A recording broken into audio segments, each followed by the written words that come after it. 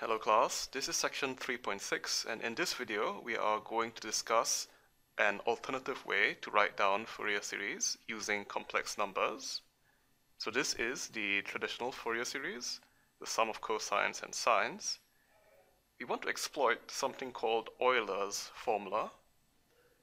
It's written as so: the exponential of I theta is equal to cosine theta plus I sine theta. You might have seen this once or twice in your previous math classes. And the reason that this is useful is that this also allows us to write down cosine and sine in terms of exponential functions. These relationships are traditionally written as cosine theta equals ei theta plus e minus I theta over 2, and sine theta as ei theta minus e minus I theta over 2i. To make things a little bit easier on us, we want to simplify the sine expression a little bit. Note that I squared is minus 1, and therefore I equals minus 1 over I, or 1 over I is equal to minus I. We can then rewrite the sine expression in a slightly different way, or in other words, I over 2 e minus I theta minus ei theta. We'll use this one instead, together with the regular cosine expression.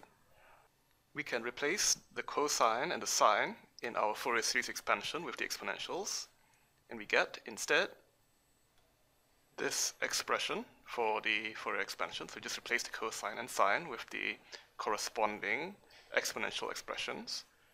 Some notational discussion. Exp of theta simply means e of theta. This is a short form because we are going to write some really big powers of the exponential. Oops, this needs to be a plus here instead of a minus because the cosine is e I theta plus e minus I theta, so that's a mistake over there. So now we can collect all the terms that in terms of exponential. The a naught remains the same, and what's going to happen is that we are going to take 1/2 the sum of n equals 1 infinity. So we're first going to collect all the exponential n pi ix terms. Notice that the second sum here has an I in it, so we need to account for that too. And what we get is that when we are just concerned about the n pi ix over L terms, we have an an from the first sum, and we have a minus I bn from the second sum. There's an I here, remember. And similarly, we get 1/2 n equals 1 to infinity when we are concerned about the negative exponentials. We have an an from the first sum, but a positive I bn from the second sum. Let me write this down this way. In fact, we can simplify things a little bit more. We can write f hat x equals just the sum from n going from minus infinity to infinity of exponential n pi ix over L with this number Cn constant instead. Let's figure out what the constant Cn should be. So when n equals 0, what happens? C0, the exponential term here becomes exponential of 0, which is equal to 1. So we need to look at what constant in the Fourier series has no sine or cosine functions, and that's obviously a naught. So c naught is going to be equal to a naught. Now let's look at n positive. This was the n0 case. And now the n positive case. We have Cn that corresponds to the positive exponentials, but then our constant is an minus I bn over 2 for all the positive exponentials. And now let's look at n negative, so c minus n. These are the negative exponentials, and we can see that the corresponding constants are an plus I bn over 2. So we know exactly what the constants Cn are in terms of the a and b. But if you may remember, we have all these integral formulas for the an and the bn, and it would be nice to get something similar like that for the cn as well. It's not too difficult to figure out what the c0 expression should be. A0 and c0 are the same, so we just get c0 equals 1 over 2l minus l minus l fx dx as usual.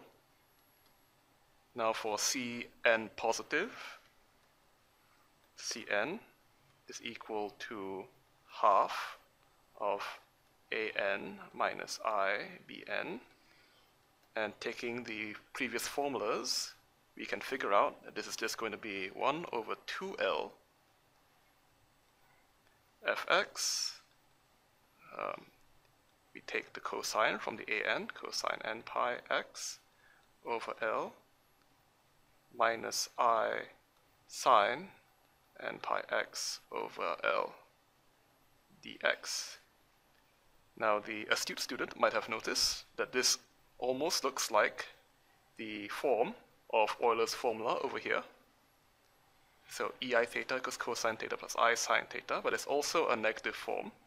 We have e minus I theta equals cosine theta minus I sine theta.